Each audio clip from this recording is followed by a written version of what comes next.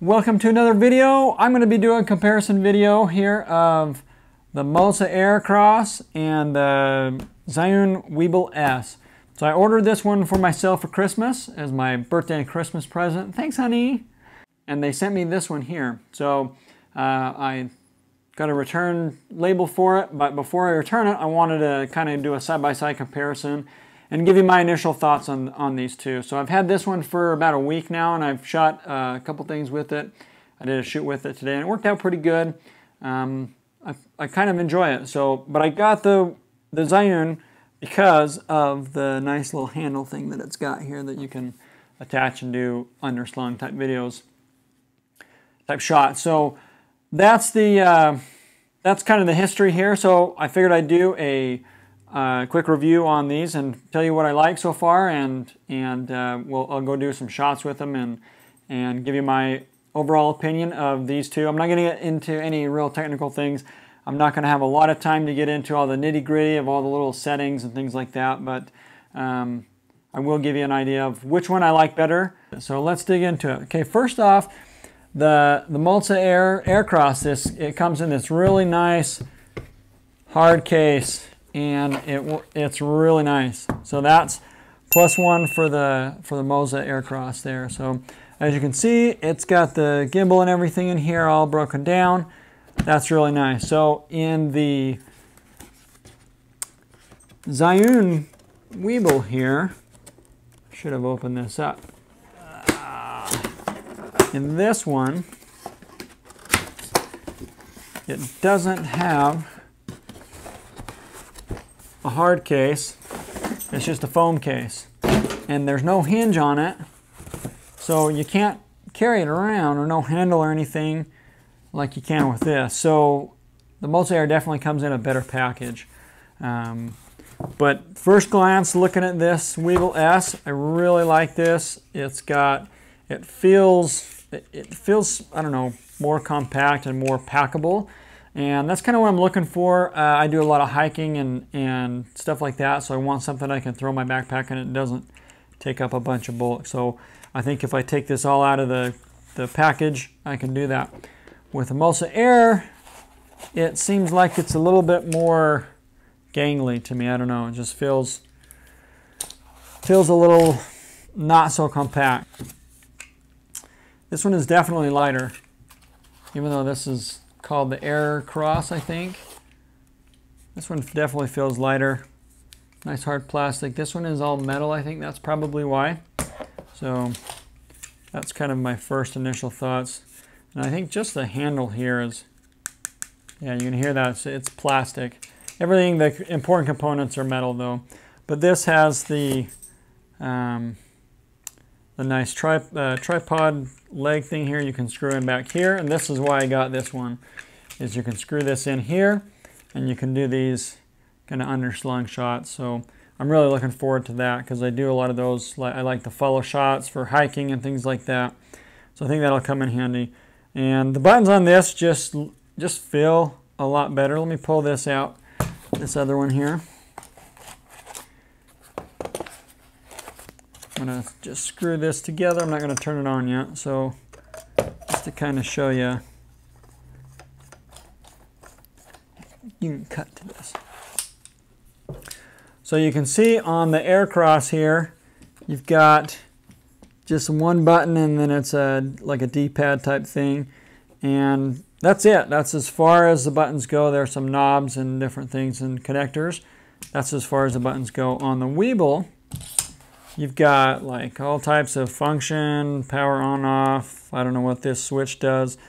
The D-pad feels a little smoother. It's almost like it's not as sensitive. Like this one was, I used it today and it was like all or nothing. Didn't have a lot of kind of ramping up, I guess, for movements. A nice dial here, some record buttons, things like that. So the Weebill definitely has a lot more buttons, and I would assume functionality because of those buttons. So it may have a steeper learning curve. We'll find out once I get into it. But the AirCross, yeah, just the two buttons, power on, and then you have buttons, you can press it twice and once or 3 times, different things like that for the different settings. So that's kind of the first initial look at those. The batteries are quite a bit different on this one. On the Weebill, it's 2, I don't know what type of batteries these are, 2 of these guys. And on the AirCross, it's 3 short little fatties is what we'll call them. There's a charger for those batteries. One thing I noticed too on the Weebill is that, where's my cables at? A lot of these cables, and I think even the charging, is USB-C, which is good because all my phones and most of my devices, my camera is all USB-C. So if I don't have to carry a USB 2.0 or mini micro or mini USB, then that's great. Everything on this one was all the micro USB. So kind of just one more cable for me to carry. And I like to not have a bunch of cables. If I can have, you know, just one type of cable, that's great. That's kind of my first impressions on it. I'm gonna put this together, figure out the Weebill. You can go do some video with it. I'll probably go chase my kids around on their scooters and give you an idea of what I think of these two. All right, so I've got the Weebill batteries charging up right now. I've got the Moza AirCross batteries charging up too because I used them on a shoot today. But there was a couple things. I used this Moza AirCross and I downloaded the app and tinkered around with that. And the app is pretty cool, but I kept getting disconnected, and it seemed like that was one of the problems with it as far as the reviews on the Android Play Store or the Google Play Store, was that it just kept getting disconnected. I could do a couple of things and it would disconnect. So I don't know if I need to update the firmware on this or what. But one of the helpful things on it is with the app, it tells you the battery percentage, so you can kind of keep an eye on what your battery percentage is. So that's kind of handy. I think there was an app for the Weebill, but I haven't downloaded that. I haven't had a chance to play with that. While those batteries charge, I'll keep playing around and figure out more on this Weebill S. We'll get back to you guys. These batteries are still charging up, but I wanted to do a couple little updates while I was putting this crane or the Zhiyun Weebill together here. So first thing is the locks on this thing to help to get you set up. The little locks on the side here. If I can do it. There we go. That is so nice because you can lock it into place here when you're traveling, and it is not going to wobble around. On this one, you always have this wobble if you're trying to pack it away or whatever. So that is awesome. I really like that. That's pretty cool. So, and then it helps too, just whenever you're, I mean, you can do orbit shots like this, you know, just doing this, turn this lock on. And what's cool is when you lock it, so I'm just locked it now, is it doesn't lock until it gets into that position. So that's pretty sweet. I like that. The other thing is when you're setting up your camera on here, you can still trying to figure out the positions here. So you can get this level, and then you can set your camera on here, get this one, and then once you get that, you lock it, you unlock this one here, and you figure out your balance on this axis. So these locks, that is very well thought out. That's huge. That alone right there is worth it to me. So that's pretty awesome. The other thing you'll notice too is on these little tripod feet. I'm gonna bring this close. You see how these lock in there? It's like its own little thing, and this is all one piece here.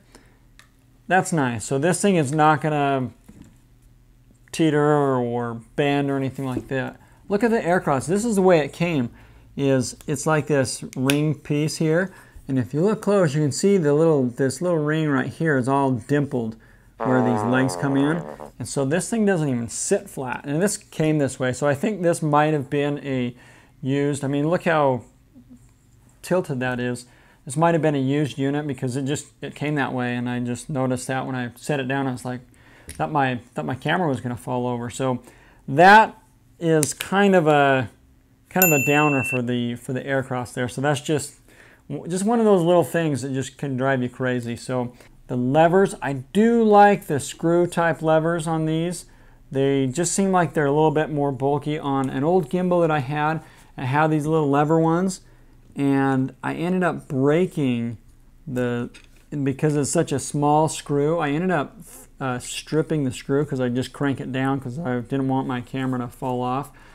And I ended up messing up one of the threads on it, and I never could use it again. So that's why I bought a new one here. But if you look, the threads on these things are just so tiny. I don't know if that's even in focus, but once you strip that thread, it's toast. And I don't know if they even will resell that small piece there. So that's one thing I do like about the Moza AirCross Air, is that it's got, and I haven't pulled these off, but I believe they are quite a bit heftier on the screw thread. Let me pull one of these off here, and it won't even come off. But looking at it, it's a bigger thread, so that's kind of, I don't know, there's pros and cons for each of these for sure, but yeah, that right there is a deal breaker for me, that lean on that. Here, I'll move it around and you can see how much that leans.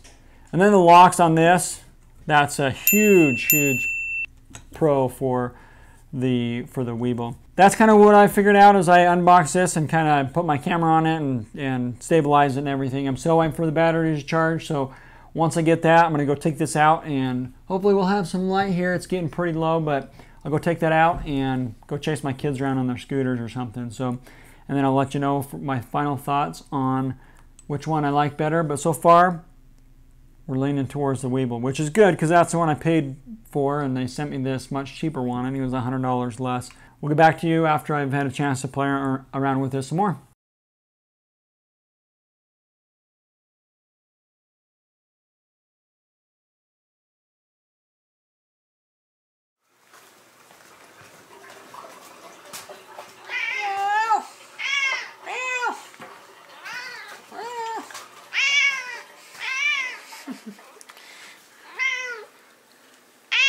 What? So let's go into selfie mode here. Yeah, so come over to the window here. I like the controls on this. It's the orbiting is a little bit more fluid, almost more natural than the Moza AirCross. So I like this. The switches are pretty easy to use. I need to learn them a little bit better. I'm just kind of playing around with it for now, but I kind of like this. So I'm going to go outside and see if I'm going to find my kids. But first, I'm going to put my coat on.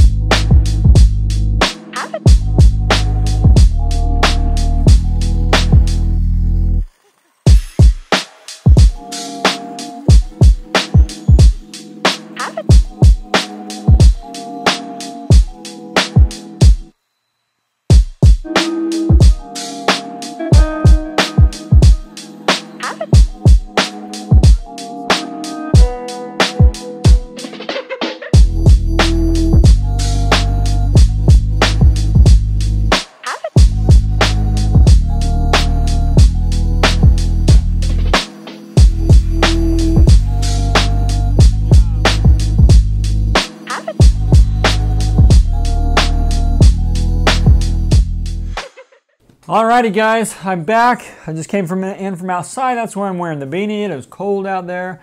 I convinced my son to go ride his scooter back and forth so I can chase him around. And I haven't looked at the footage yet, but I can tell you from using it, the Zhiyun Weebill S feels so much better to run after the kids with the undersling option, which is you unscrew this. Do it real quick here for you. If you haven't seen it, you do it like this, and then you run along with this. And so that option right there, switching from here to there, right there, is awesome. That was great for chasing my kids. That's one of the big reasons I got this, is because I was actually just going to get a cage and everything, but I do like the stabilizer for doing other types of shoots besides just walking.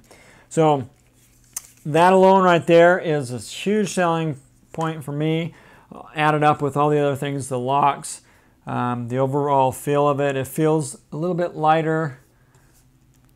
Yeah, it feels lighter, but that could be because I think the handle and this battery casing or underside here is plastic, whereas this seems like it's all metal, all aluminum. So, but I do like it. I think it also has the higher load capacity. So I plan on getting an external monitor, probably a mic, and a couple different things as I get into videography more. So I think this will be able to handle the weight, whereas this just seems like it might not be able to. It kind of struggled with my Sony a7R III with my 16 to 35. It really chewed through the battery when I did that. I don't have any tests or anything, but it just it was harder to balance too. It seemed like it was really pushing it to the limits as far as the getting it balanced. So in my unprofessional one-day use of this so far, I'm going to stick with the Weebill, which is kind of what I plan on. That's what I paid for. That's one I saw several reviews on from different photographers and videographers, and that's the one they recommended. Huge shout out to Cody Blue. I actually ordered it through from his recommendation on his video. He goes into a lot more depth than I do, so give his video a watch if you want to watch another one. But for those of you that know me and trust my recommendation, this is the one that I would go with. This isn't a bad one. I think it's about $100 less, around $300, $330 I think is what it was. And it's okay if you just can't save up another $70 or $100. It's good. It'll do the trick. After using this and chasing my cat around the house and my son, I can tell I like this one a lot better. It just feels better. The movements seem more natural when you want to follow something. This just seemed like it wouldn't really catch on to the movement that you were doing. So I hope you guys enjoyed this video. If you did, give it a like. If you have any questions, comment below and I'll answer them for you. Until next time, guys, thanks for watching. Bye.